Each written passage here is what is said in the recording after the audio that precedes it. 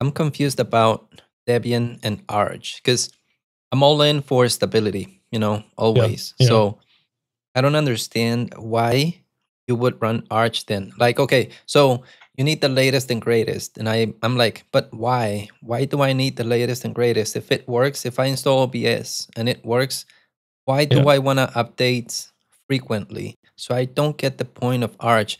Can you just explain to me, like a 5-year-old, like, what's the benefit of Arch? Does it break? Is it good?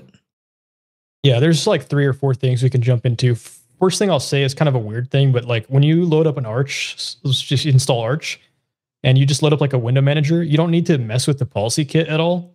And what I mean by that is like, let's say you plug in a like external hard drive into your machine on Arch out of the box, pretty much. Their policy kit stuff is set to where you can just open whatever's on that like hard drive without having to check a policy or set up a policy kit or whatever.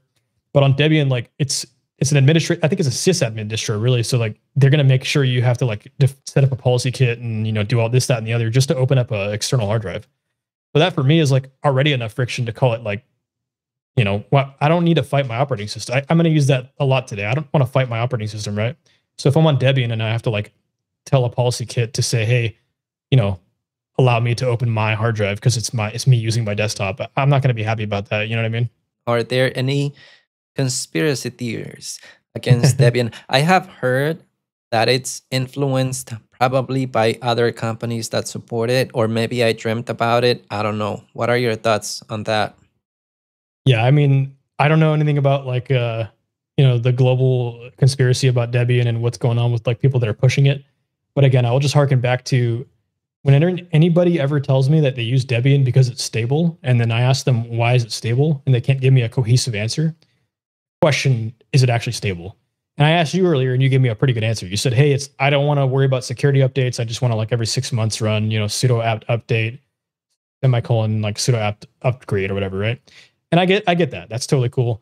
But that would be you giving me a satisfactory answer saying, "Yeah, it's stable." But most people don't know that. They just say it's stable because it's stable, which is a tautology, right? I don't buy into that. So for me personally, when I run Debian 13 and it's like the worst experience ever, like I can't get NeoVim 11, I have policy kit issues. I'm just like, why is this stable for what? What is this stable for? Uh-huh. like, Okay. like, what are we talking about? It's like, oh, no problem, bro. Like, and you start Googling how to get version 11 and you say, oh, get this Flatpak or get this snap. And I'm like, what? I don't want to do all this. I just, you know what I'm saying? I'm like, this is not stable. This is making me feel unstable. You know what I mean? So